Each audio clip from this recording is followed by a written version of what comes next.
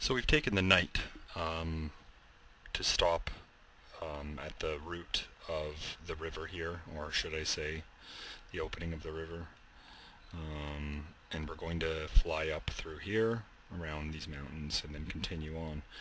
We ended up changing the oil on this engine here. It had developed an issue, and the oil quality was dropping quickly, so we had to basically drain the oil, change the oil seals, and replace the oil. We do have an online oil reserve in this repair unit in here for ice.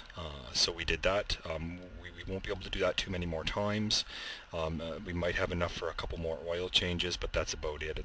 These engines take a lot of oil. I'm packing up the ramp. We're going to start the engines and prepare for takeoff, and we'll just begin the engine start sequence. There we go. Now we have to make sure our landing flaps, speed flaps, are retracted. Remove our brake. We will start to taxi. Now the aircraft does need a little bit of speed to take off, so I'm hoping there's not too many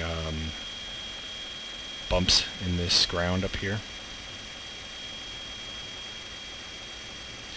Okay, and for extra bonus, we do have the front nozzle, the front rocket motors here that give a little bit of lift to the front.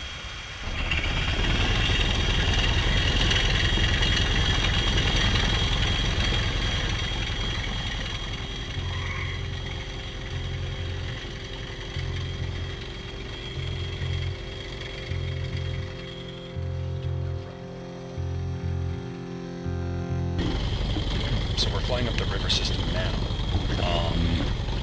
Another thing I wanted to do while I was out this way is actually check the water in the river system. Every version of KSP, the landscape kind of slowly changes at times, and I'm wondering if the water goes all the way through. Because at one point I took a submarine through here, and or was it a carrier? I can't remember. I'll have to look through my old videos. Anyways, I took a ship through here and into the bay right at the foot of these mountains, and I wanted to see if that waterway is now open. There used to be a little bit of a land obstruction, and I had to basically cheat to hop the ship over top of that obstruction. So I'm hoping now that the water is clear through and that they've smoothed that out a little bit. Okay guys, I realized what happened. We had a backfire on an engine. We have oil temperature in certain engines are higher than others. This one here, the oil temperature is low. The oil level is low. So we blew a seal on this engine back here. That's what that explosion was. But I'm going to shut this engine off before it destroys it. So I'm shutting that down. Now what that means is we're going to have to change the oil seals and the oil in this engine. If it were to run out, it would literally either seize or destroy that engine, and we don't have the repair facilities to repair that kind of damage. Needless to say, guys, we are in some serious trouble. We have 4 engines remaining. Sorry, 5 engines remaining out of 8. It's very difficult because these are essentially supercharged, twin supercharged or dual stage supercharged World War II engines that are severely underpowered for an aircraft of this size. We need at least 6 of these engines to maintain decent, and I just mean decent, performance. I never checked the Kerbals technical rating before I did I performed all that maintenance on the engines in the previous night, during the night. So what I'm thinking is the engines weren't as renewed as I thought they would be, and what I did was I may have actually caused some harm. So either that or something in the code is wrong and a lot of these things are failing prematurely, in which case I'm going to have to do some tweaking to that later on to help it out a bit. So as you can see, we do still have some disconnects in the river system here, which means the ship can't get through here still.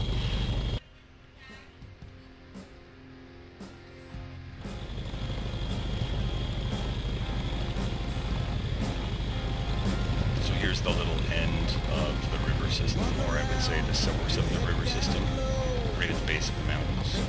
It's really nice. Fortunately, we can't get a boat through here, but that's alright. I'm going to try to gain some altitude now and find a nice flat spot to land. Oh god. Oh, that's really rough. That was really rough landing. I couldn't tell. Oh, there goes that gear.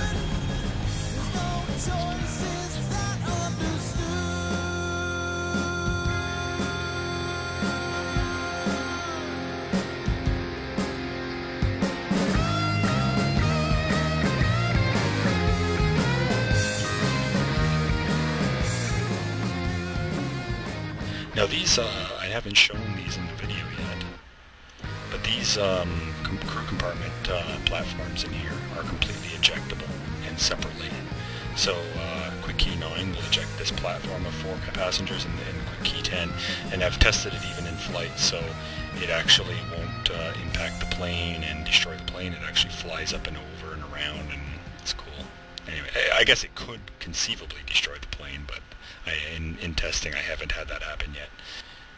It's 0.78, so he has the best rating of all of them. He's going to go down and service the engines that are broken. Okay, that's the last engine. We did replace the oil in one engine, and we fixed all the filters and the electrical system in all the other engines that are still operating.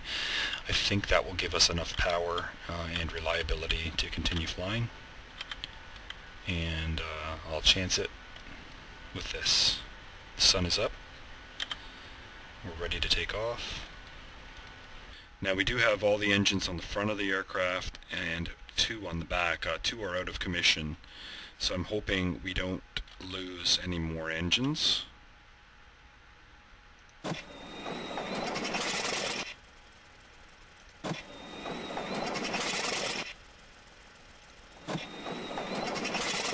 Oh no. Something's wrong. So we're making very poor speed right now. I have 2 engines I had to throttle back, and the other ones I have running at about close to around 70 some odd percent. Now some of the damage was done, of course, before I did some code changes. So now, as you can see, some of these engines are maintaining their oil condition a lot better because they're maintaining the proper temperature. I think some of these were overheating and it was generating a problem because the code was incorrectly executing. So to be fair, I think I added more oil in here. I repaired that engine so that everything was kind of equalized. So now we're continuing on, and we'll see how far we can get. I want to level out sometime after 3,000 or 3,000 meters and try to become as efficient as possible. I think we'll need to put down and take care of this engine. Possibly this engine. I figured having a few bum engines on this aircraft would be okay because we have 8 engines, but really this aircraft design needs all the engines that it can get. One note before I try landing is that I've lost both outboard safety gear. So if I do tip this on landing, I'll take the wings off and then the mission's over. So I'm going to try it. I'm going to line it up. I'll find a smooth spot and we'll see what happens.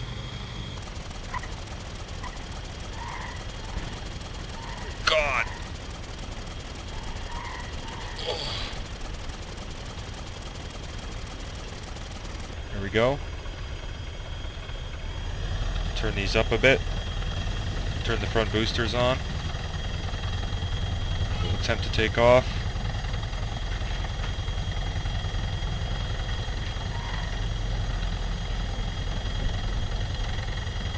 The ground is very uneven,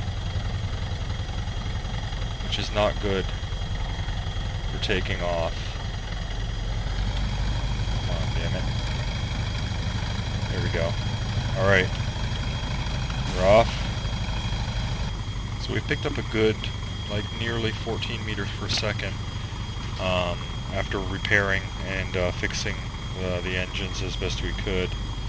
Um, my guess is as we lose fuel mass, we should be able to pick up even more speed.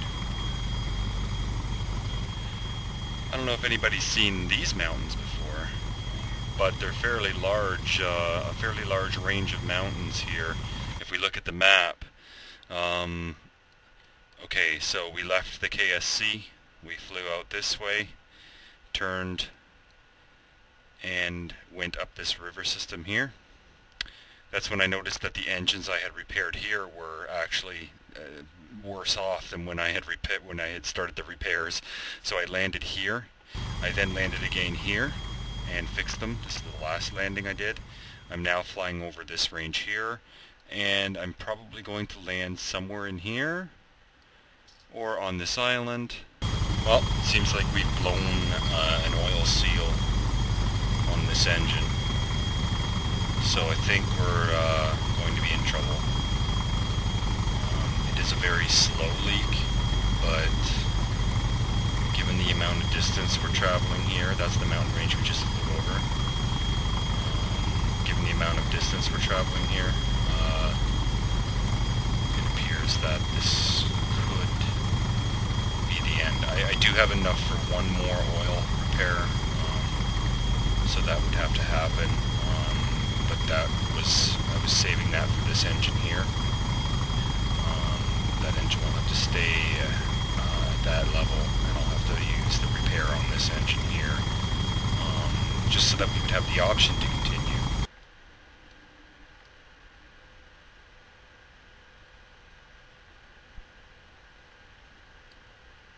Well, we're nearly at an island. I'm heading towards this island here. And I'm hoping that there's a spot somewhere down in the low areas here where it would be smooth enough to land safely. So I'm reaching the island just as the sun is going down. I'm just going to try to go straight in, put it straight down. Hopefully the ground is not too bumpy. Hopefully I can actually manage a very safe landing. Landing on anything other than a runway is very dangerous. Another thing this aircraft has are emergency chutes for slowing down in case we're going way too fast. I've never used them before, and I'm not really sure how well they would be used here, but I can try.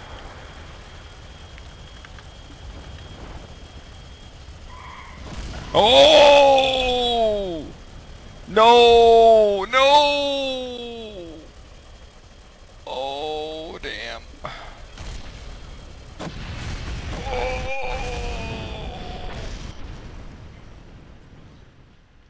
Oh. Oh. Oh, that's bad. Very bad. Oh.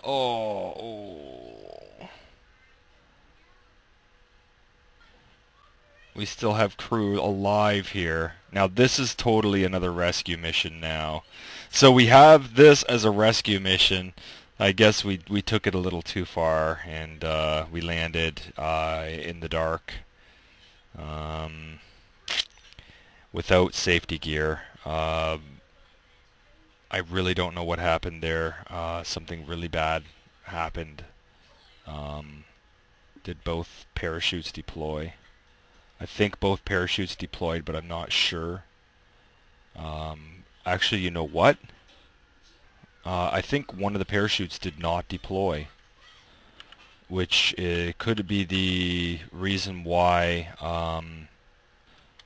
I think that it's possible that the one of the parachutes didn't deploy, and that caused the plane to spin to one side from all the drag, and that caused the aircraft to crash. Now it's a good thing well, it's not a good thing.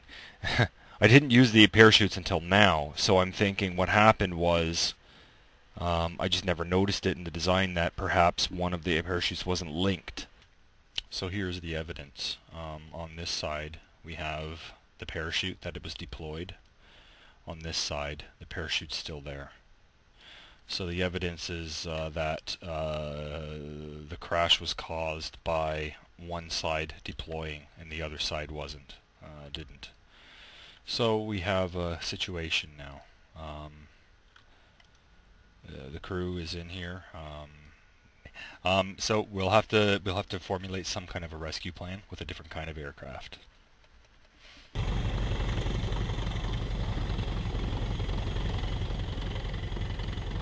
god. So that was a bad takeoff.